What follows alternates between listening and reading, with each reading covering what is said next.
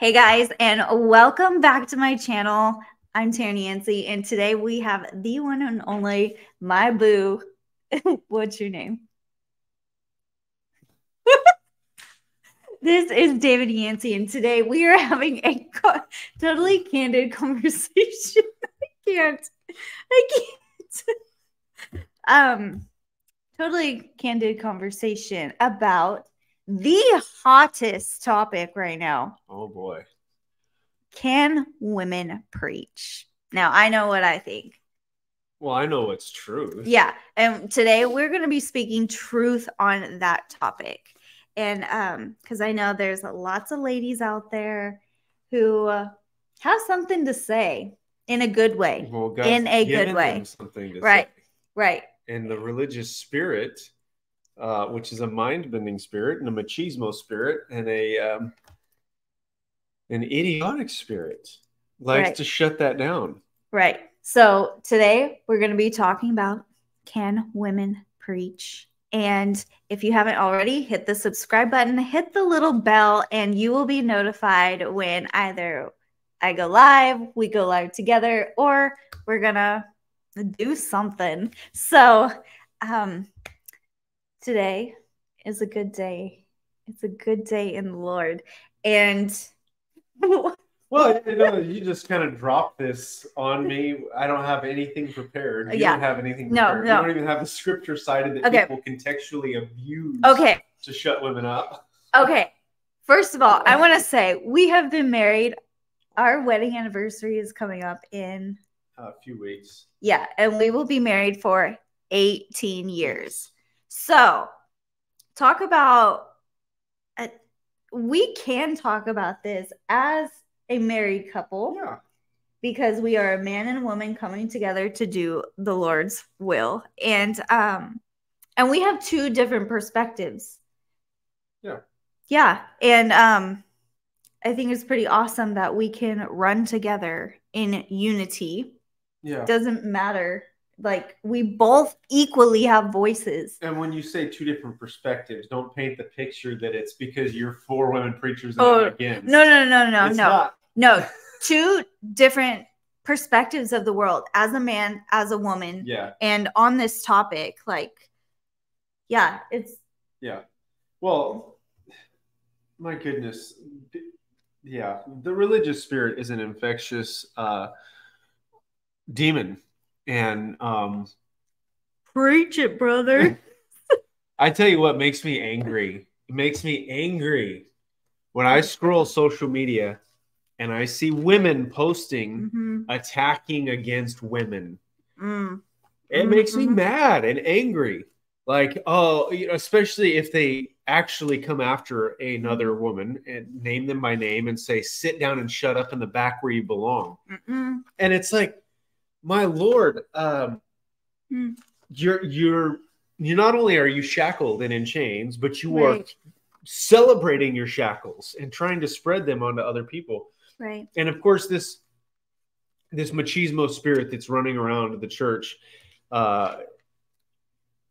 it cites verses with absolutely no depth of knowledge of what is going on and what is referenced. And I don't want to get too deep into that because I don't have anything prepared. You just kind of dropped this on me. But what? Okay. Are you looking at machismo? I'm looking up the definition of machismo, so I know exactly. I mean, I know what it means, but I really want to know the definition.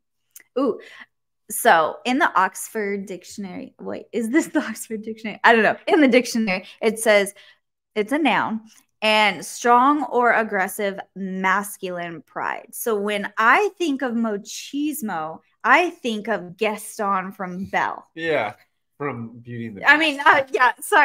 From Beauty and the Beast. And first of all, let me say, before all these accusations come out, I am not anti-masculinity, and masculinity is not toxic. No, it's not. We've got a demon running around in society trying to demasculate so that it can advance. Because can the real men please stand up?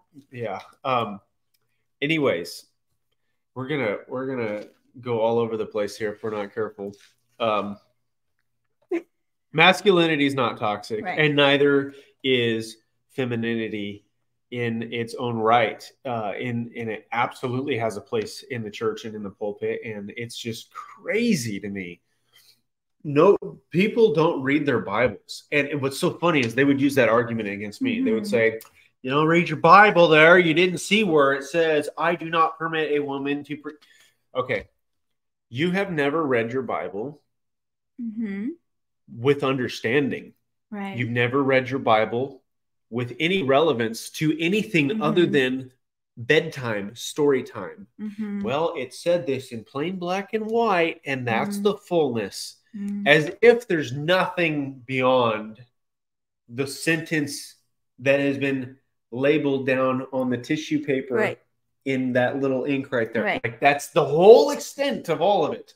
And it's a leadership problem. The church is asleep. The church is in a coma, for crying out loud. And the people that perpetrate this whole women have no voice and they should, you know, like, let's just talk about what was done about 5 or 6 years ago with the whole go sit down and go home. What was it? Go home. MacArthur. Yeah. What was that? He came after a particular woman and not a fan, but she was not doing anything wrong there. And he said, go home. You're a woman. Shut up. Go home. Can I just say, I apologize for such a ridiculous machismo spirit that is just running rampant in this. I'm better than you. My role is different than her role. Her role is different than mine. I cannot fulfill her role. She cannot fulfill my role.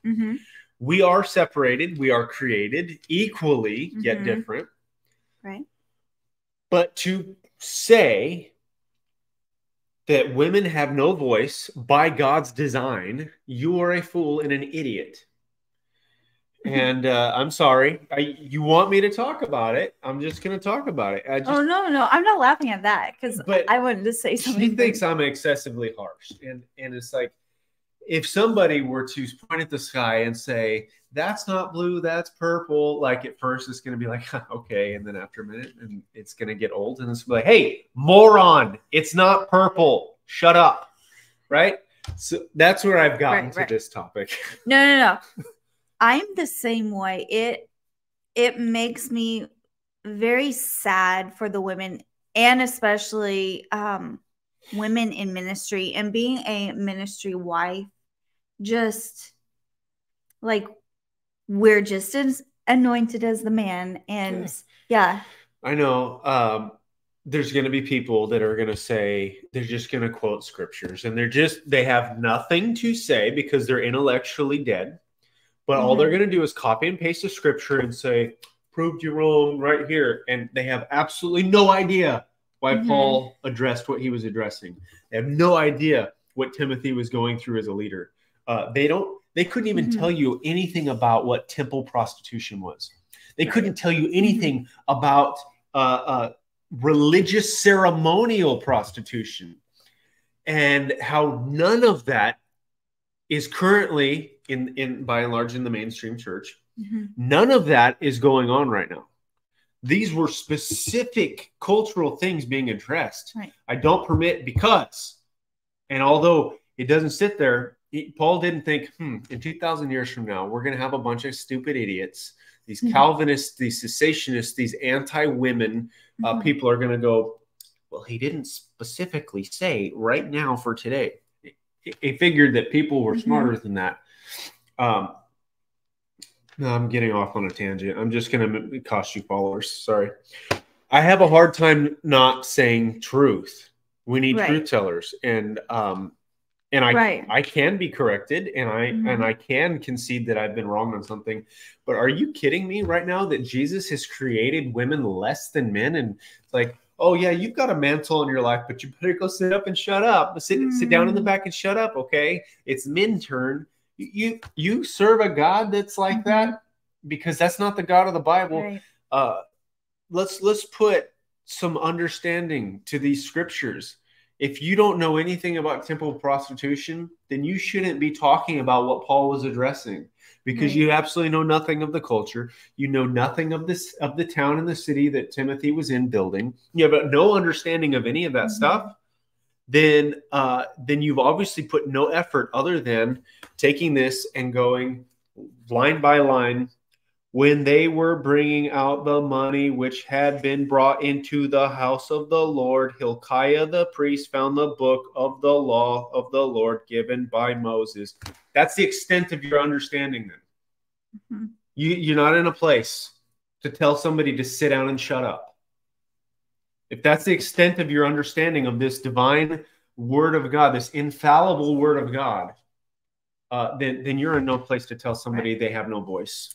And it is God's will for them to have no voice. Right. Well, right here, you read that. I highlighted this like quite a while ago when I opened up my Bible today to do this live. Like this fell open to here in 2 Chronicles. What is this? 34. I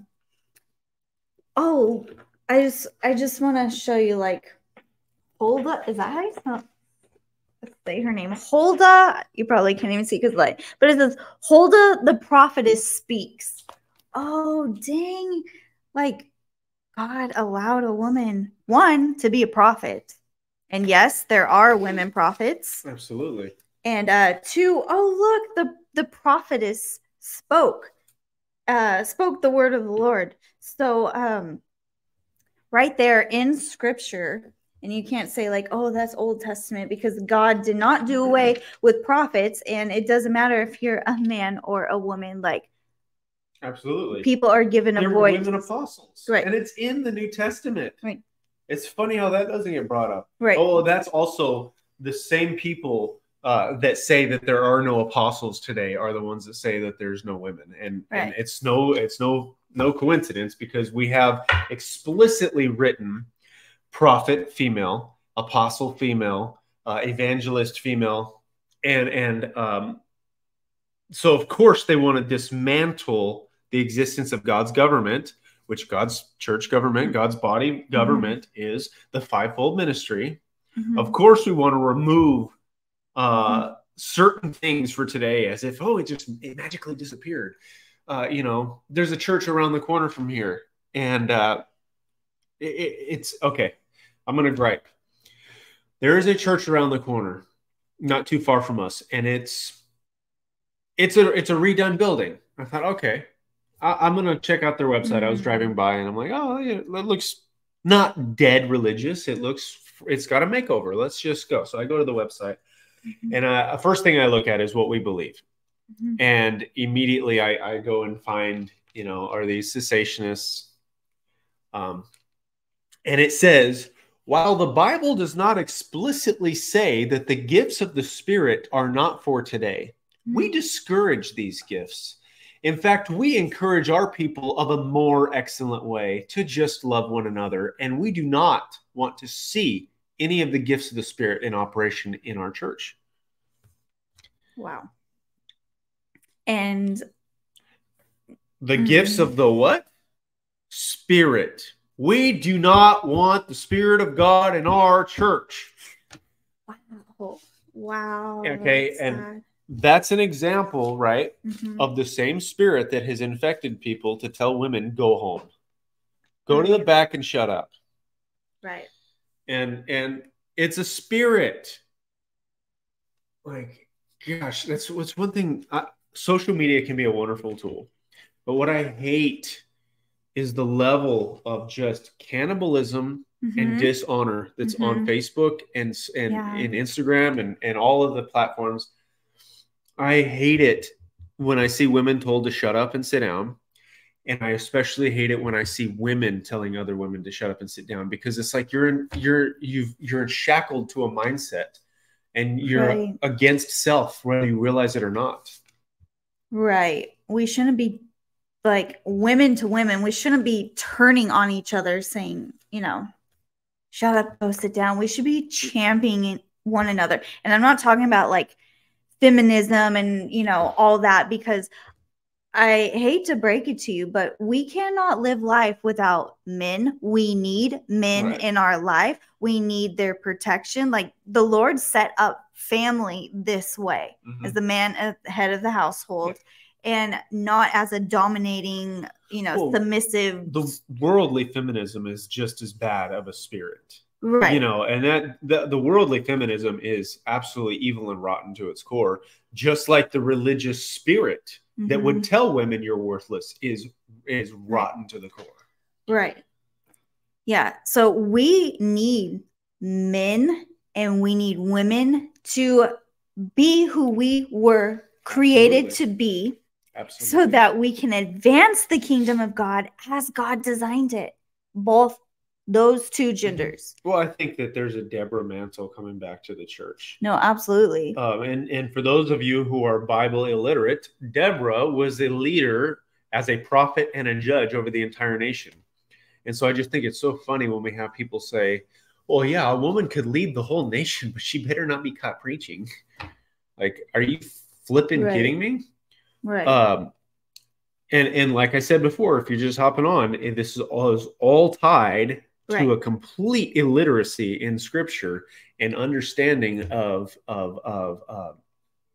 cultural surrounding and current events that were going on that were being addressed. Right. And for those of you, I know a lot of my followers are new in their walk with Christ. And so just so you know, like women, you have a destiny, you have a purpose, and like read the Bible for yourself and get to know Jesus and who he says you are. And you need to have voices in your life that are uplifting. And I'm not talking about this false definition of love.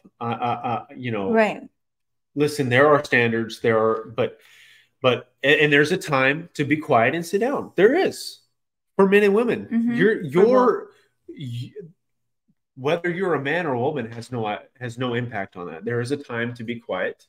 There's a time to be fed milk, to mature, to begin to grow. And then we go from milk to meat, and then you get to your own voice, right? So there is a time where you should 2 ears, 1 mouth, right? Listen twice as much as you speak. Right. But to say that because you are not a man, you have to sit down and shut up. That's absurd. Right. Then God created you not equal. Right. And that is a lie from the pit of hell. Exactly. And there's going to be people that accuse, right? Who cares? You know what Satan means? Satan means the accuser. It's not a proper name like his birth certificate says. Oh, Satan. No. Oh, that's an interesting name. I haven't heard that one yet. Like, that's not a proper name. Satan's the accuser. And it's just so funny how cannibalistic and accusation, which is the nature of Satan, runs rampant through the church. So anytime somebody wants to unlock someone else's identity, unlock their destiny, speak life, here comes the accuser. That's the nature of Satan. Right. Get to know the heart, the root, and the intent of a scripture. Right. And I'm not a person to say that the Bible has to evolve to the culture. So anybody that wants to say, I talked about not having cultural relevance to what they were going through. No. I'm not suggesting the Bible transforms according to Western culture. Absolutely not. I'm saying that the writer was addressing something that was a current event. Right. Still applicable to today, but not in the fact that the literal word is literally a rule. The thing being addressed was the rule. Paul was addressing temple prostitution and religious ceremonial prostitution. Right. So with that, I want to say it is time for the Esthers and the Deborahs to arise in this hour, not as a feminist movement in the church, but yes, as a kingdom movement to advance the kingdom. We are carrying something so powerful on the inside of us. We have destinies and we have voices and we have a message, and that message, like, that is your message to carry. And God, when he knit you together, the way that you are, the way that you dress, the way that you speak, the things that you like. He did that for a reason, because he is creating a message within you. Everything that you go through in life, it creates who you are. Not in the way that, how would I explain that? It adds the things that you learn and the lessons that you learn from the things that you go to. You don't get your identity from the things that you go through, but you're going to learn. You're going to learn lessons, and you're going to speak wisdom from those lessons and help others who are experiencing what you were experiencing. Like, man, can you imagine if the world would allow women to rise to their full potential and cast out demons and heal the sick and invite them to speak places? And like, man, if that were to happen, we wouldn't have this demonic agenda of worldly feminism. Right. The church has caused a problem where women feel oppressed by society and held down and held back. And I'm not a victim mentality type of person. I don't like people to carry a victim mentality. I want you to get the proper healing, which is in the blood of Jesus. I'm not against you. I'm for your freedom. I'm for your deliverance. I'm for your liberty. But to walk around with a victim mindset is not the Lord's will for your life, right? But the church has created that through the religious spirit, anti-woman spirit, which has then fueled an alternative uprising known as the feminism movement or whatever. And it's wicked. Right. Worldly feminism is wicked. It's anti-nuclear family. It's anti-God. Now, of course, it's crept into the church. So they'll say, how could this be anti-God? We're Christian feminists. Like, just like eliminating women is not right, making women idols and worshiping and putting men down in the same position is not right. We are created equal. We are different. Different does not mean unequal. Right. There are things that you are good at that I wish I was good at, and I'll probably never be good at, you know? Yeah. And vice versa. Samesies. Yeah.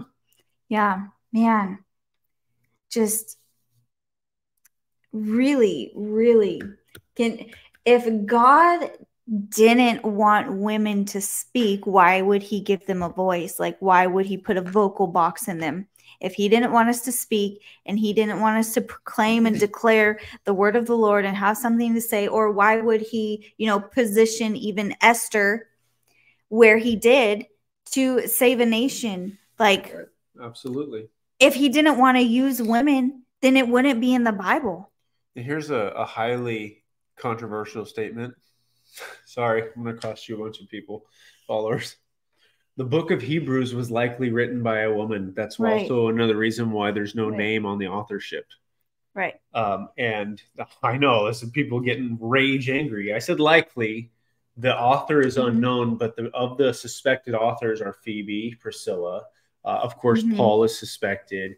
But Paul wrote a lot of letters. Not all of them made it into the Bible. And he always greeted in his own name and then talked about who wrote with their physical hand on his behalf.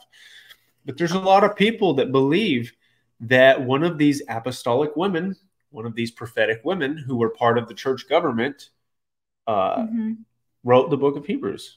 Right. And before you try to kill me in the comments, I said likely, because it's not known. But that's amazing. Like, that really is amazing. Man. Yeah, it's time, like, ladies, it's time for the mama bears to arise to protect the children from what society is trying to indoctrinate them with. Like, I know I have a lot of, there's a lot of people who watch from all over the world. So we're not just talking about the American church. We're talking about the world as a whole and women voices. We literally have people who watch from all around the world. And we've ministered in countries where women are second-class citizens. Right. And that's a whole nother story. Yeah. Being an American woman, going into those nations and not being seen as equal. That's really something. And so when you've experienced that, it puts into a whole nother perspective of like, man, how much the enemy wants to silence women. Yeah. Like, well, absolutely, because women have a voice, and what is extremely powerful in the feminine voice is intercession.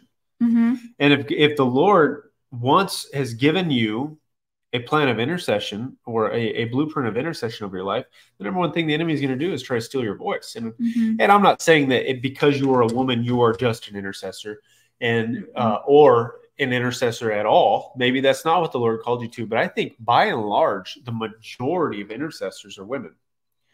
And the look at how many successful people, even in the secular arena, Hollywood, entertainment industry, there's just this crazy favor on their life, and they're so good at what they do. And what do they always say? Well, I have a praying grandmother. And right now we're seeing the first generation that has really been without the praying grandmother, and the praying mamas. And you see the product of that. You see some of these little brats walking around with money. Yeah, you know, definitely.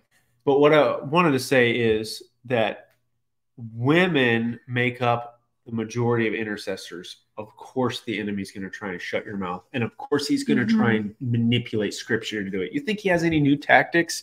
Jesus, the Bible said, as the scriptures say, turn these stones into bread. What is he trying to do? Twist scripture to prove a demonic point. Right. You think the enemy is smart enough to come up with new tactics? The things that he brought to the Lord in the wilderness is the same tactic he's got today. Right. I know. I get a lot of hate in comments, more so on Facebook over the past, so many years. But man, it's like, you're a woman, shut up. You're a woman. Women can't be preachers. And then these guys throw all this scripture at me. And I'm like, yeah.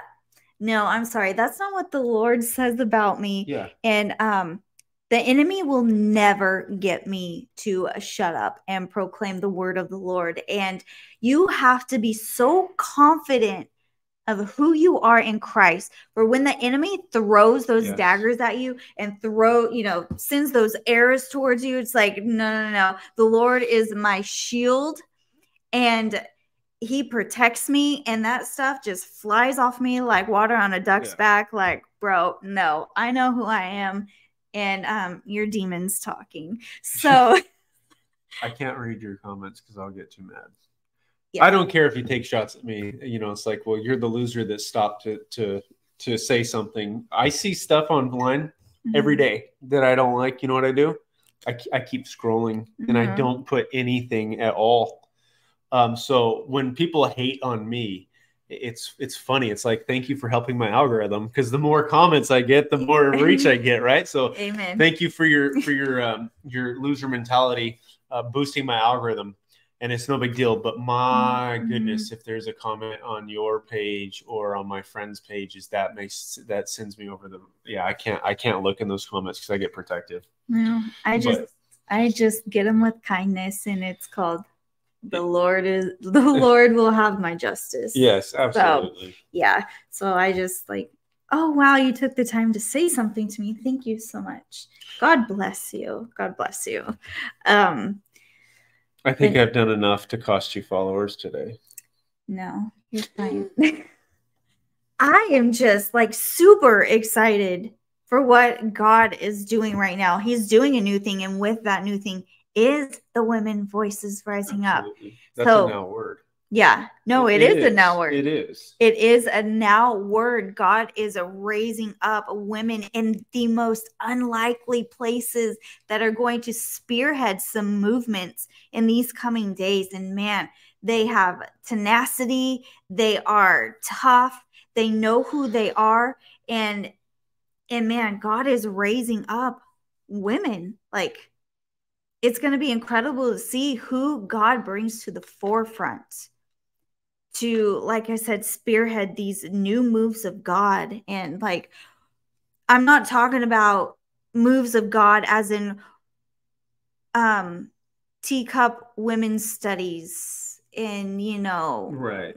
trumpets and whatever. Like, women, let me just say right now, let me be spitting the truth. You do not have to be confined to a women's Bible study group. You can preach to the masses. You can speak to the men. You don't have to have a women's ministry. Yeah. Even if you're a ministry wife, you don't have to fit in that box. Nope. Like, be free to be you and say what you need to say. And, you don't have to start a women's Bible study group and, have tea party time. You don't. You don't. You were created for more than that. And I'm not dumbing that down. I'm saying, what's the greatness that is on the inside of you. Now go and do something worthy of that. Yep, absolutely. It's just so irritating to me when like we're together and so they're like, oh, you guys are in ministry, and they'll say something like, oh, I'm the preacher. I'm like, oh, do you do like a women's group?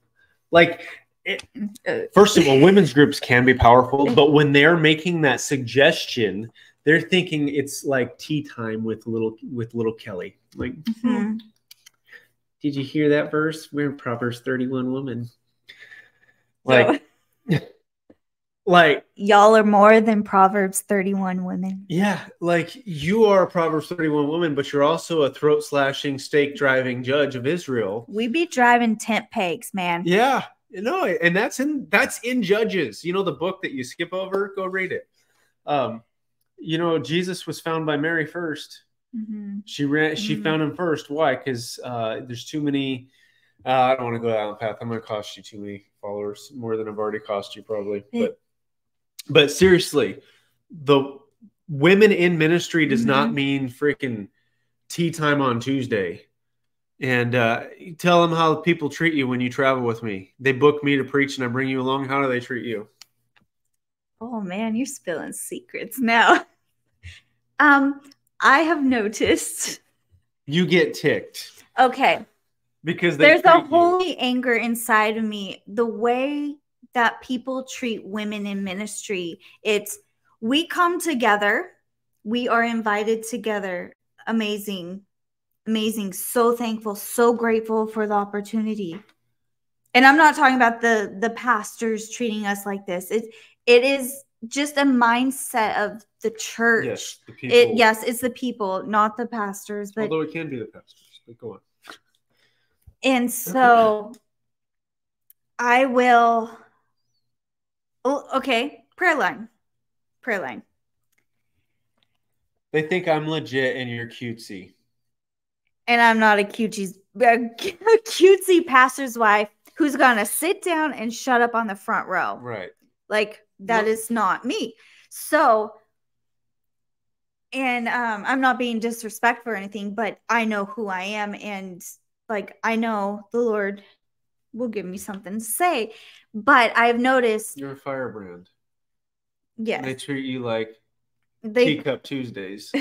Right. But if, say, we call people up for prayer, everybody will go to your line because the mindset of the church is the man is more anointed than the woman. And I'd be like, well, I can pray too. I can, you want a miracle? The Lord can use me too. Yeah. And so seen that a lot in the Western church. Now, the churches in different nations are completely different. They want it all. They want it all. For the supernatural. They're not going to stop you mid-prayer and be like, first of all, where did you go to seminary before you can pray? Like, goodness gracious. But, like, man, if the church could only realize, like I said. But you're treated lesser than. Yes, I am. You're treated lesser than. And I will never be silent for the ministry wives and just sit down and shut up and this is just the way that it is. No, it doesn't have to be like that. Why are we treated less than? We're less anointed. We don't have anything to say. Everybody looks to the guy and we are completely ignored in green rooms and book tables. Yeah. But I do want to say, like, just because you're married to a minister doesn't mean that you have to be in ministry. Right. Both ways. You got to be called. Both ways. I can think of at least 3 right now off the top of my head where I know the woman, she's a minister, and I have no idea what her husband's name is. Right. And I don't want to say that because if he is actually a ministry, no, I just flipped the table on him. But just because your husband is a minister doesn't mean that you have to be ministry caliber. And vice versa. Just because your wife is a minister doesn't mean that you have to get up there and try and pretend like you are as well. We're both called as ministers. She's treated less than. Right. Oh, look, the mom has her hands full. That makes me mad. It does. Because let me tell you, ladies, you're not just a mom. Mom is not your identity. Like, yes, it's one facet. It's one calling. Mothering is a ministry. It is. But if you're called to more, you are not just mom. You're all the things God says you are. Yeah, which can include apostle, prophet, pastor, teacher, evangelist. Goodness. If you are a willing vessel to be used by God, God is going to use you. Yeah. Doesn't matter what one of the two genders that you are. Yeah, one of the two. That's what I said. Yeah. One of the two, the only two. Yeah. Because we be spitting the truth. 10,000 followers lost. No. Someone needs to tell the truth. There's a time and a place. And telling it in love versus telling it in hate and harshness. Right. And we can get worked up, and a lot of people are worked up. But in all honesty, it's because there are so many people, men and women, that I see such greatness in, and they will never live up to their potential because, one, the enemy has come after their identity, and that could be gender identity or mindset identity of, oh, I'm an orphan, I'm less than, all these mindset identities, and then the enemy is trying to go after other types of identities. Yeah. And man, if you could only see what I see in you, that you are destined for greatness, created with a purpose for such a time as this. And that's not just as in some corny cliche, Esther 4:14. No, literally, you were created and set into this timeline on purpose for now. And there are people waiting on you to step up into what you're called to do so that their lives can be changed. There's a ripple effect in the kingdom of God. And if somebody doesn't do it, God will ask the next person to do it, or sometimes not at all. And that doesn't even get fulfilled on this earth. So it's time to arise and shine with the glory of God that's within you, coming out of you to help transform the world on earth as it is in heaven. So super excited. We are living in such amazing times all over the world. And it doesn't matter. It doesn't matter what's going on in your country right now. God is on the throne. He is. And he's going to be using the people who are willing vessels in this hour. Yeah. Absolutely. So, Mr. Yancey, do you have any closing statements? Yeah, you can take all my invitations and go preach. I'm going to relax for a while. And little do they know, they're biting off more than they can chew with you. You do a good job at shocking people. Not because you're trying to, but because the anointing hits. And it's powerful. Yeah. It's all Jesus. Well, all Jesus. The expectation's been built that you're going to walk around and be like, bless you. And instead, God bless you, sister. Just your shadow falls on them and they go, nuts. They get healed. Or they manifest and the devil comes out. Wonders, miracles, all them signs. All them signs. Praise God. This isn't no smorgasbord where we pick and choose like, I don't want the gold dust because that offends me. I'll take the blind eyes. Like, no, we'll take them all. I want it all, Jesus. All of it. All of it. We honor every sign. We honor every wonder. We honor every miracle. We honor every healing. So it's time to step up, ladies. Yeah. Not to dominate and overshadow the men, but to take your rightful position. Yeah. That's all it is. You're not taking anything that isn't yours. Right. Because a king reigns and a queen reigns. So you need to step up into that queen position because the king is going to do what he's going to do. So He's going to do what he needs to do to rule and reign. And then I'm going to be co-seated with Christ as well and rule and reign from that position also as a queen. Yep. So it's time to arise and shine. So if you haven't already, hit the subscribe button. So thankful you are here. We're going to be doing this ever so often. I post videos weekly. I want to encourage you to be all that you can be. And no, this is not the military. This is not the U.S. Army. But literally, step into your destiny. Like, you were created for so much more. Fall in love with Jesus. Fall in love with Jesus. Get back into his word. The door is on the floor. Seek his face. Hear his voice.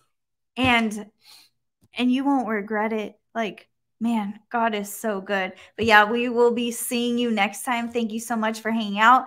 And I hope to see you next time. Bye.